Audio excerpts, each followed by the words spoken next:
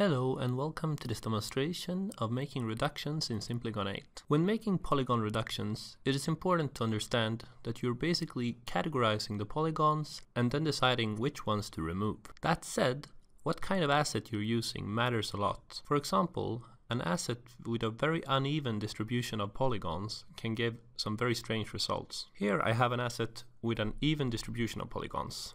To make a reduction of this in Simplygon, you can simply enable the reduction component here.